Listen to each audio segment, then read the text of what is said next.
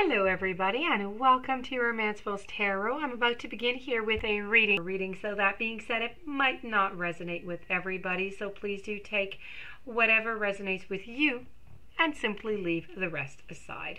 If ever though you do have any questions and you would like to have a personal reading, please do contact me at romancefultarot@gmail.com, and it will be my great pleasure to assist you in finding the answers to the questions that you might have.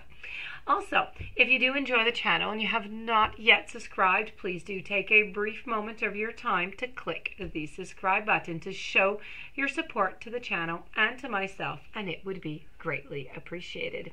So with no further ado, we're going to begin this reading. This reading is really exciting. It's all about your spirit guides. So I have channeled your spirit guides for you so they can deliver to you 3 messages. So there are 3 messages here for you, followed by an activation card. So with no further ado, we're going to begin. I don't think I told you that this is for the sign of Capricorn. I know you clicked on it, but I'm just going to, reconfirm it to you. So I have kindness counts, never judge another, and take responsibility for your actions. So let's begin with kindness counts.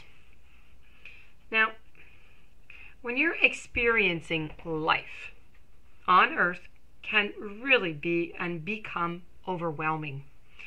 Often there's just not enough hours into the day to accomplish everything that you would like. And the one thing that doesn't take up extra time and that you can do every moment of the day is to be kind. It sounds easy, but really, the manifestation of loving light that is given from one soul to another in this physical dimension is known as kindness. And kindness really is it's an acknowledgement, and it's a recognition of another person who deserves the same love that you have given yourself. Now, when you share this energy with another, it may be the most important element that their soul needs at that particular time in their journey. They may be in a place of insecurity, and this gift that you bestow may center them enough to make the correct choice for themselves. Now, when you're kind to someone or someone is kind to you, it is felt in the heart chakra as a physical manifestation, and it warms your heart. And it's often said, when an act of kindness resonates within you, that is the energy of your soul, and anything that brings forth that energy should be nurtured. Make a concerted, a daily effort to be aware of the energy that you are sending out, because kindness is simply contagious.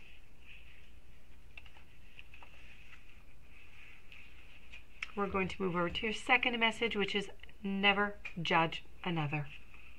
So your higher self is just objectively experiencing, and it does not come from a place of judgment. From its perspective, nothing is good, nothing is bad, nothing is right, and nothing is wrong. It just is, and nothing else. In this physical dimension, however, your awareness of consciousness is filtered through the human experiences as ego. It is the ego that judges. Perhaps it's fragile and it's insecure, but it is usually happiest when it feels better than. Now, judgment really is fear-based. It separates you from the others when your goal is really to acknowledge your sameness. Your fellow souls have chosen this earth also at the same time, and we just have unique personal blueprints that we're just trying to follow. It's not your job to judge anyone else's path. They are just learning different lessons than you are.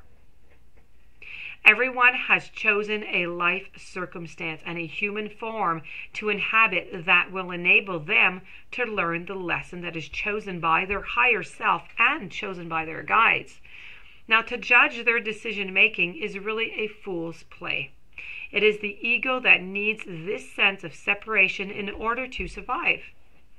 Now, when you receive this message from your spirit guides, Your guides want you to keep a watchful eye on your ego. Instead of sending someone the negative energy of judgment, bless them on their way. Instead of disdain, wish them Godspeed on their own particular journey. Okay?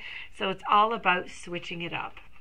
So now we're going to go to the final message from your spirit guides, and this is take responsibility for your actions. Your thoughts, your words, your deeds, they all create energy and they all have consequences. It really is the law of physics that every action has an equal opposite reaction.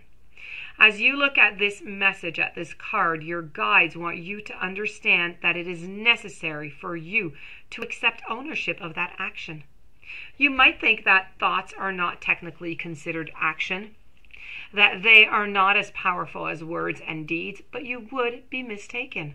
Thoughts may be more powerful, for they are the creator of words and deeds, and you are creating an atmosphere, and you're placing it into the universe. Now, depending on the thought, you can create an imbalance, and if what you send forth is not in harmony with the natural state of love and compassion of which you are made, it is just a human tendency to believe that just because you cannot see something, it must not exist. But that is a foible in the human experience.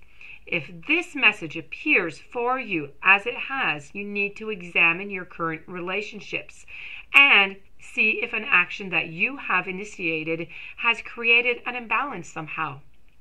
If so, you need to take ownership of it. You need to apologize, and you need to simply make amends. The spiritual law of cause and effect will produce a karmic debt, and that you are going to have to pay eventually. So it is really best, since you know of it now, to pay it now. So your 3 messages from your spirit guides are: kindness counts, never judge another, take responsibility for your actions. And your activation card is all about respect. So you value everyone's unique perspective on the path of love. It's really important for you to remember that everyone in this physical dimension has their own journey, and it is filled with struggles, with obstacles that are very different from your own. They choose their life blueprint as you chose yours. And it's not your job to judge how they discover their way to love. Rather, it really is your job to encourage them. By showing respect, you earn respect. And when someone comes in your space, they are immediately aware of your level of integrity and your willingness to help others. You carry yourself with a natural strength, and people look up to you. And when you receive admiration, you may even become a role model, and you have the responsibility of setting an example. As a role model, you must demonstrate love in all situations and a sense of compassion in every interaction. So there is no greater way to gain respect than to accept others as equals, as fellow soul travelers. So this, my dear friends Capricorn, is the ending of your reading, of your messages from your spirit guides. I hope that you enjoyed. I hope you're able to resonate with it. I hope you're going to be able to apply it. If you do have any questions or you would like a reading, romancefultarot@gmail.com. Please don't forget to subscribe to the channel. Stay tuned for any following readings, and have yourself a fantastic day. Thank you for being there. I'll see you tomorrow.